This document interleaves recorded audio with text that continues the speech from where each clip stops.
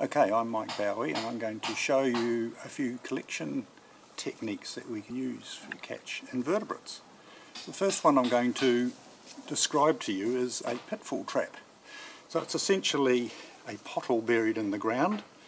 This is the type of pottle we usually use, but at home you may not have one like this, so you could potentially use an old or bigger pottle like this, or a jam jar such as this. You just need to take the top off.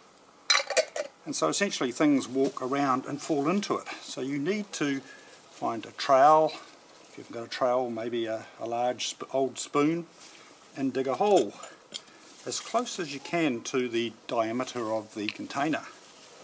And then we want it to be just at the level of the soil or slightly lower. We don't want it higher, otherwise we'll find that the insects will walk along and hit that and go around.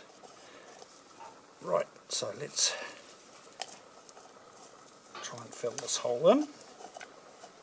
We want to have a nice smooth surface around the outside of this pottle or pitfall.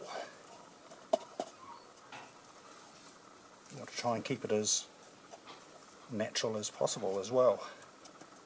So there we go. I'm just pull that out, get rid of that dirt, put it back in.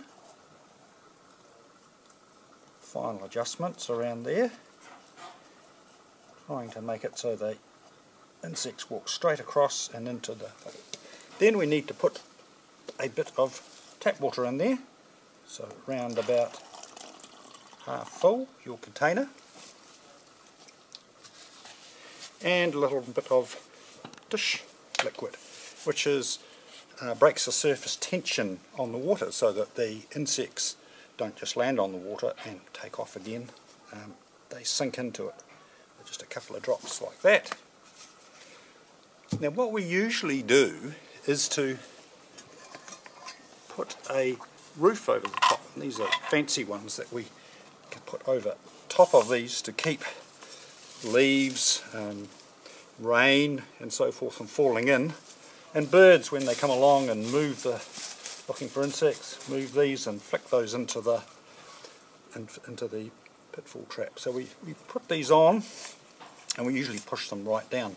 Now none of you will have these fancy ones, so what I have come up with is a couple of other ones you can make at home.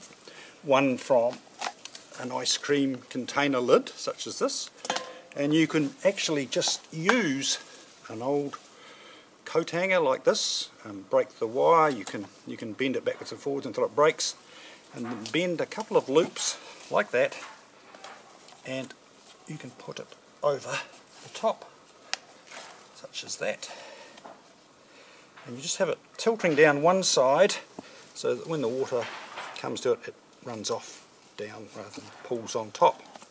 You can also make a little cut in there. And here's a second prototype, which is just using 4 pegs. Just push a hole through the corner and sit them over the top there like that.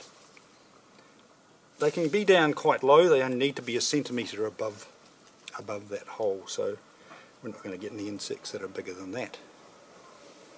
Okay, so that's the instructions on building a pitfall trap.